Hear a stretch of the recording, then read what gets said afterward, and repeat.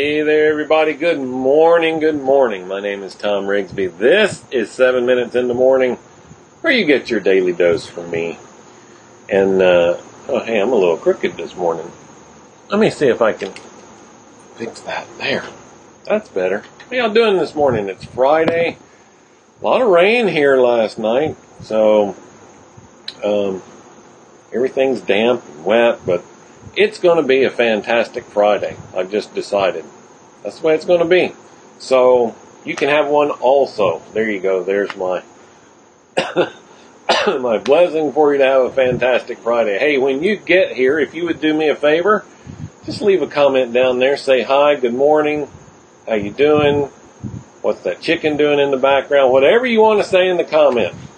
It's Free Coaching Friday. Everything is up for grabs today. Just leave a comment. That'll let me know that you were here, and it will tell Facebook to keep you involved in the conversation that goes on long after the video is over down in those comments. If you are listening on your podcast catcher, join us on Facebook, ThomRigsby.com/Facebook. Watch the show live.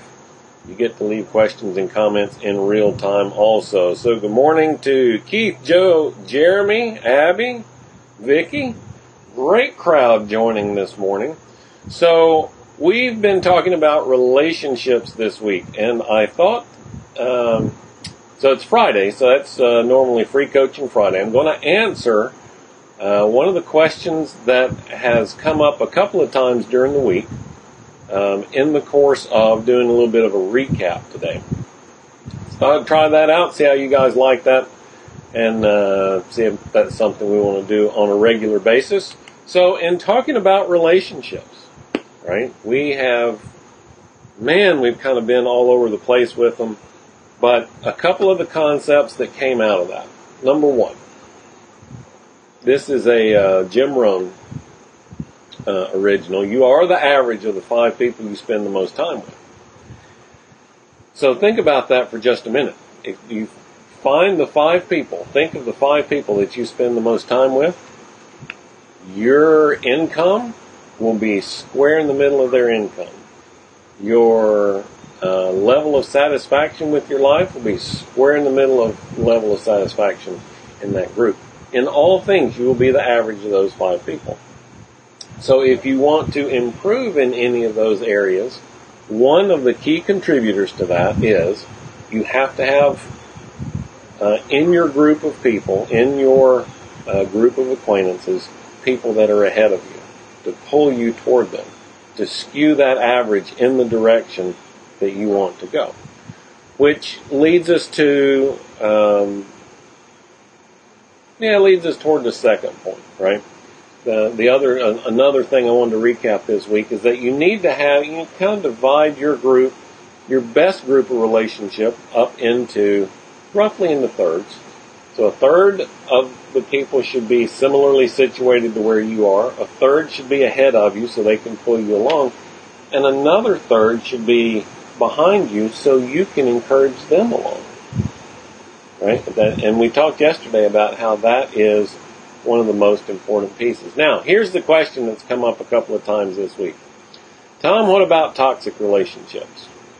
What about those relationships that, I don't know, drain the life out of me, suck the joy out of my existence, however you want to describe that? There's really 2 facets to this question, so I'm going to give you a 2-part answer. Sometimes we maintain relationships with people just because.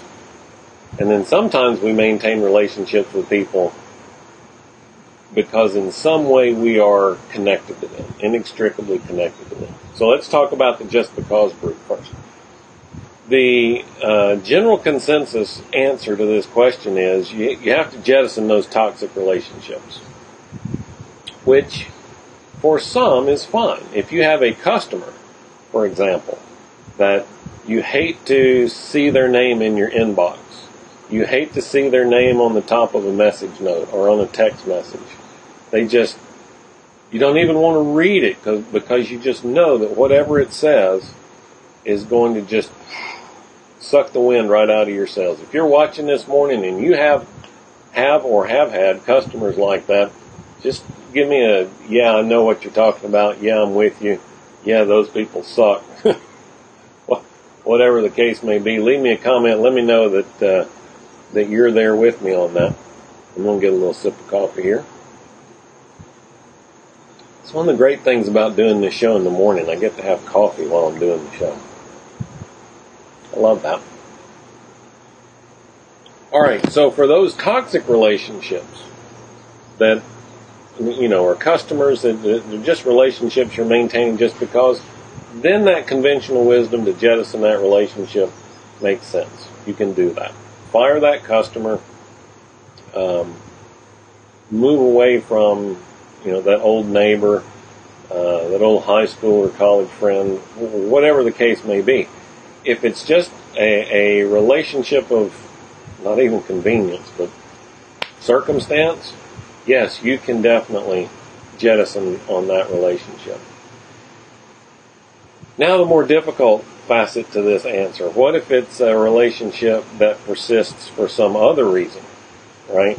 Say a family member, or one that I see frequently is the ex-spouse who is also the parent of a child, right? Those relationships where there is some kind of bond there that is not easily broken, right? And look, everybody has, everybody. There are people who have taken even those relationships and just said, not doing that anymore, and cut them out.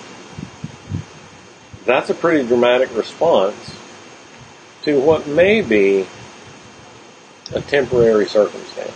Not always. I mean, sometimes people are toxic. They're always going to be toxic. But sometimes they're just having a bad day, too. Sometimes they have strung together a bad year, or whatever the case may be.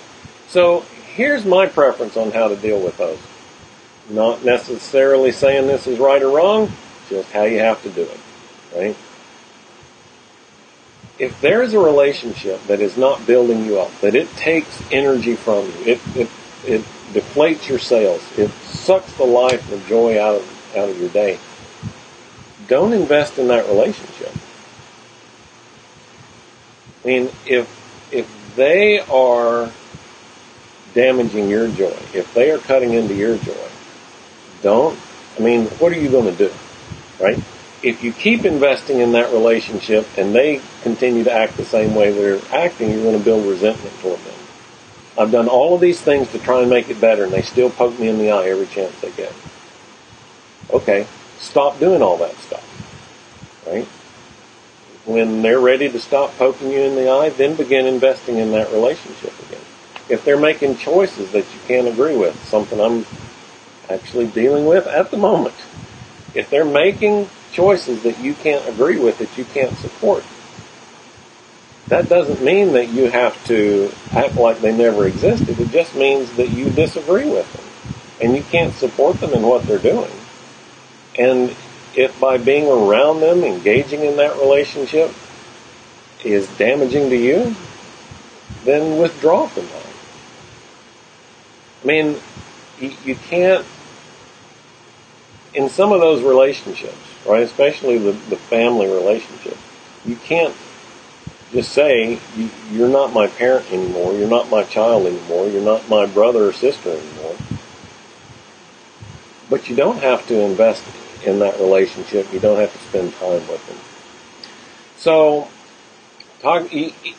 now, if you take all of that information, you put that back into the idea of a third. A third of the people that build you or pull you along, build you up. A third that are similarly situated, and a third that you're bringing behind. Just make sure that they're in that lower third.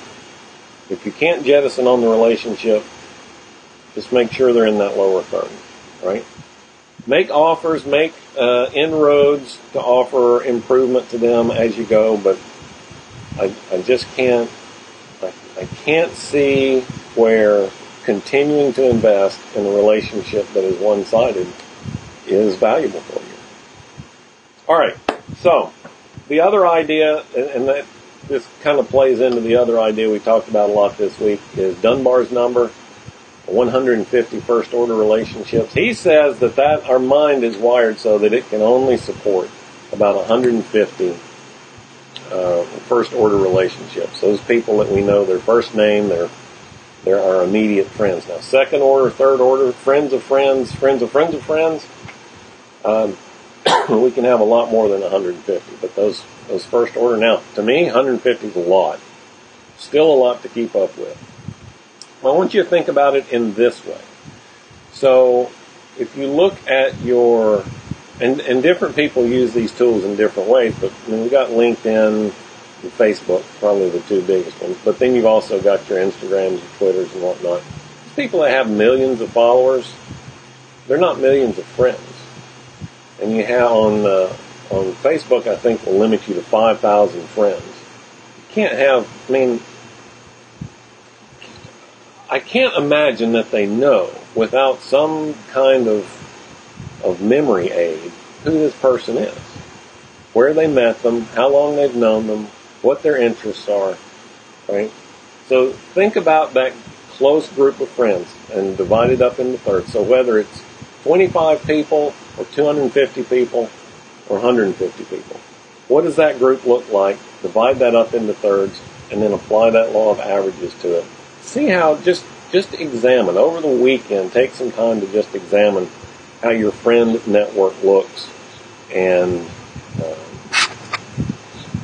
what each one of them are doing for you. So the last thing I want to leave you with, talking about relationships, is a book. And I'll put a link to this down in the comments. It's a book by a guy named Gary Chapman on the 5 love languages. And there are a ton of derivatives of this book now. 5 love languages for men, for women, for dads, for moms, for children, for business owners, what have you. So find the one that kind of looks best for you in your situation. But I'll leave a link there. You can go look at that. Here's the important thing. I remember kind of the first time reading this book. I'm going to look down here so I can see your comments because I can't see them on the other screen there.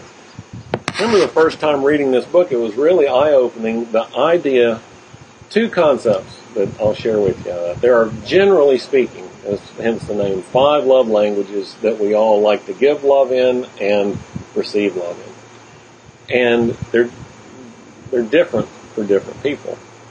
And we tend to, this number one, we tend to try to give love in the way that we would try to receive it, right? So when we are pouring into building a relationship, we try to do that in the way we would want it back. If it's spending time with somebody, if it's gifts, whatever the case may be, that's what we do in order to try and get that back. So here's key number 2. Not everybody has the same love language you do. So those things that you are doing to try and build that relationship might be falling on deaf ears because they don't hear that way. Right? And this applies to all relationships. This is why I bring it up. It's called the 5 love languages. It applies to all relationships. If you are trying to win friends and influence people with gifts, and they would rather have you have some act of service for them, those gifts don't mean anything to them. But because they're important to you, you're like, well, I'm giving you all these gifts. Why aren't you reciprocating? So understanding that there are different love languages, that different people have them, and that you need to find out what those are, super important to giving you some insights and some keys into building those important relationships, whether they are personal, business, what have you. They all kind of work the same way. All right, let's get through a couple of comments here. Brooke and Vicki, good morning to both of you. Thank both of you for being here. Yeah, so Brooke says, that's a great one, Brooke. You are the CEO of your life. Promote and demote and fire people as needed. Yeah, it's hard. I mean, it's easier for some personality types than others, but even for those, sometimes these are hard things to do. But you have to be, as Brooke says, CEO of you incorporated, of your life. You got to take control of that.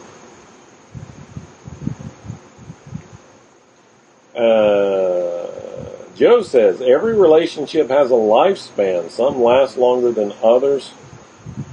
and others are from situation or required environments. Knowing where the relationship is determines your actions and your decisions. Yeah, absolutely. I agree with that.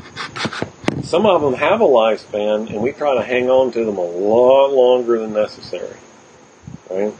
And some of them, I mean, these are great. There's great, so many examples here of like old high school friends or college friends that you hadn't seen in 20 years. And what do you have to, I mean, obviously there is a disconnect there because you didn't stay friends in the interim 20 years, right? So you've got some common shared experiences, which gives you some common languages and things to talk about. That doesn't mean you have to be best friends. I mean, it's know that friendships and relationships have a lifespan. And then just deal with it. All right. I hope some of that has helped. We ran very long today, as Jeremy told me I need to start calling the show 7+ minutes in the morning because I hadn't done one that was only 7 minutes long in a long time. But through all of them, I mean, this is kind of an unusual topic for us, difficult topic at times to talk about relationships, but I thought it was a good one, an important one for us to get through this week. If this has been helpful, beneficial to you, leave me a comment, let me know, and we'll explore some of these topics. I'll put them in the rotation for us to talk about as we go forward. It is Friday. That means the weekend's coming up. I want to try something new. I was going to try it last weekend and wasn't exactly feeling up to snuff, but I think I'm going to get it in this weekend. The Weekend Update. Hey, all you Saturday Night Live fans. Kind of a weekend recap, kind of new topics, new views on the same topics that we talked about during this week, and then a preview of next week. I think my goal right now is to do that on Instagram Live, so you have to watch that live. But we'll see. We'll see how that turns out. All of my updates over the weekend are on Instagram, so if you're not following me there, do so at Thom Rigsby. And you'll find out anything and everything that goes on there over the weekend. All right, that's it. And one last word on relationships. Normally on Friday, I say something along these lines, that it is the weekend and time for you to invest in those important relationships, not because you've switched your mind off and you're not thinking about work. We do that all the time. But because other people have. Those other people, the other half of those relationships have, this is the time where they are looking to you to be present. So do that. Being present is one of the greatest gifts that you can give other people that are important in your life. All right, that's it. I'll be back again on Monday with another brand new installment. Be sure to join me then. Until then, have a wonderful weekend. I'll talk to you on Monday.